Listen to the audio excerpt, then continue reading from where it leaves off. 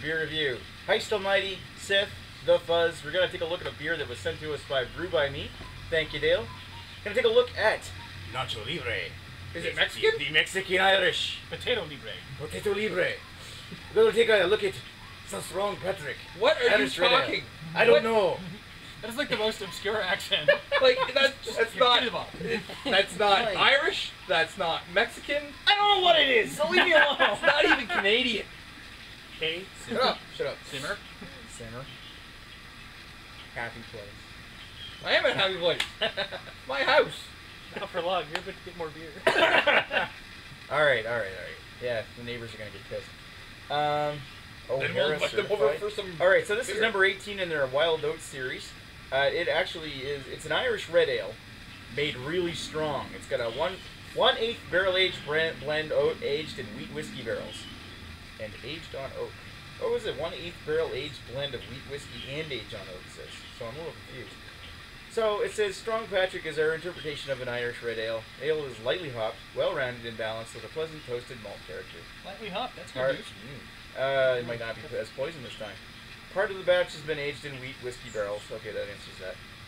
And reintroduced, adding subtle wood and vanilla nuances. Ooh, vanilla. Buzz likes the vanilla there. Strong Patrick is a luscious red-haired ale with a malty backbone, showcasing toasty and toffee notes, complemented by some warming alcohol and whiskey flavors. Right on. So, oh yeah. Oh yeah. Oh yeah. Where's the Kool-Aid man? Strong Patrick there does kind of look a little bit like a green version of the jail Kool-Aid. for destruction of property. Oh yeah. Oh yeah. Alrighty. Well, that looks nice. It looks nice. I'm just not getting a lot of head off of it. Maybe you'd have better luck. Sorry, Fuzz. That's a Just giver. pass it down there. That's it. Whatever. What if?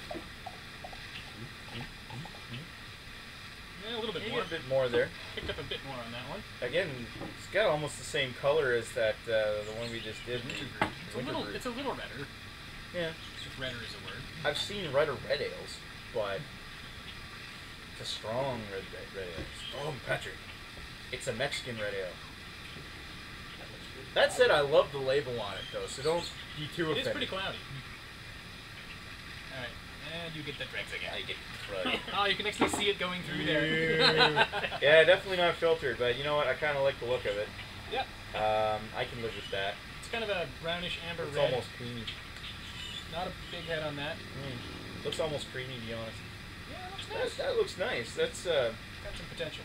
you keep in mind this is a St. Patrick's Day special we're drinking in October, so yeah, I mean it's a few months old, but it still looks really nice. It doesn't smell like poison. No, That's a good start. Very malty, kind of fruity. Yeah. It's a little apple, Very fruity. little appley almost, I'd like almost, fresh apples. I'd almost lean towards like a nice apple cider.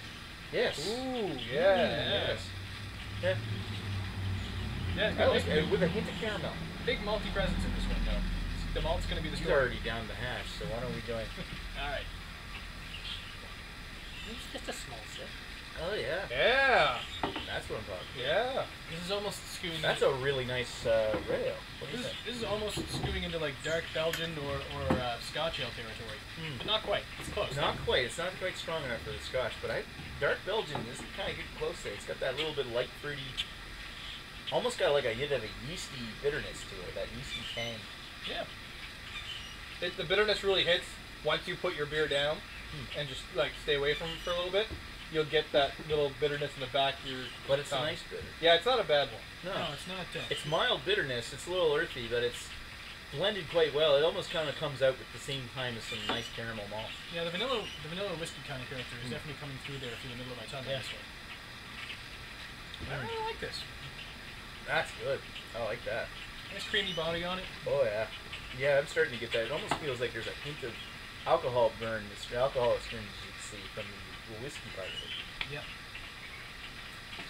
It's like that aftermath of taking like a shot of whiskey. Maybe not quite that potent. Yes. Would you like to say something? See,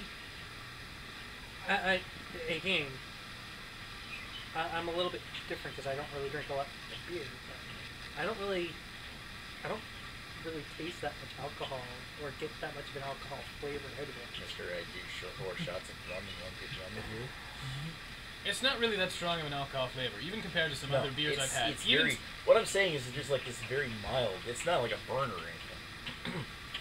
I gotta say, that almost everything I've had come out of Belgium had more booze in it than this. Mm-hmm. I mean, it's only like, what, 6.7? 6? Yeah. 6.7. So, I mean, that's strong for an Irish red, but it's not like super strong. I will give it to you. This though, definitely a very tasty Irish red. Yeah. Yep.